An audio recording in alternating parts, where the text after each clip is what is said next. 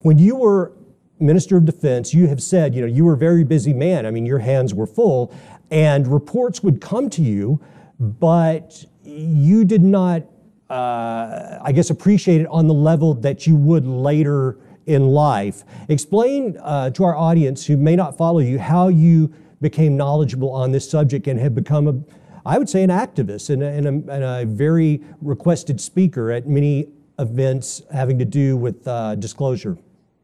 Well, at the time, I got sightings reports, and I didn't really have even time to look at them because I was so busy. But they were very similar to sighting reports in the United Kingdom and in the United States.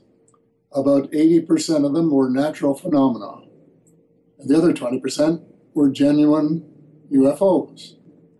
And that's about all I knew on the subject in those days. I dedicated the first flying saucer landing pad in a little town called St. Paul's, Alberta, in 1967, which was our centennial year. But that was just a fun thing for me to do for this little town where they had so many centennial projects. And I must admit, it's only in the last 10 years that I began to know what was going on, and was driven to take an interest in it and to try and find out more. And that's been going on ever since. I started out 10 years ago a neophyte, and I just knew that UFOs were real. I had been given information by a young man in Ottawa, and I hadn't time to read it, but eventually he had me listen to an ABC program put on by the late Philip Jennings. Peter Jennings show. Mm-hmm. I remember saying to myself, well, why would all these former Air Force pilots and commercial pilots and air traffic controllers and policemen say that they'd seen UFOs if they hadn't? Agreed. Why would they lie?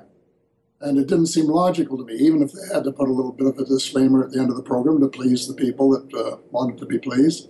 I just couldn't fathom them going on and saying we saw flying disco overhead, and that they would have made, and so many of them especially, would have made this up. Not so. Anyway, one of the things that this young man called Pierre Junot sent me was a book called The Day After Roswell by Lieutenant Colonel Philip Corso, a former U.S. intelligence officer in the Army. And I won't go into the whole story. It was because it's too long and we haven't got time and I haven't got enough voice left to go into it. But I took it on a holiday 10 years ago this summer. And 10 years ago this summer, in August, I was reading it and said, this isn't like The Life of Pi that I read last year when I couldn't find this book, which by the end I realized was fiction. This sounds like the real thing because I recognized the names of the generals and the Air Force bases that were mentioned from my days in national defense. And interestingly enough, a nephew came along, said, what are you reading? I told him. He said, well, I'm a skeptic. I said, well, you're entitled to be a skeptic. At the time, I said it was a free country, more or less. And I would say less today. And so he went home, and 2 days later, he phoned and said, I phoned the general and told him what you were reading. And he said, every word is true and more. And I had finished the book by then and was completely convinced that it was genuine. And I just accidentally had been invited to speak at a UFO thing in Toronto at the university in September. And I had absolutely no thought whatsoever of accepting, but I must confess sometimes I procrastinated a little bit, and I just hadn't got around to telling them. So after reading it, I said, hey, there are huge issues here.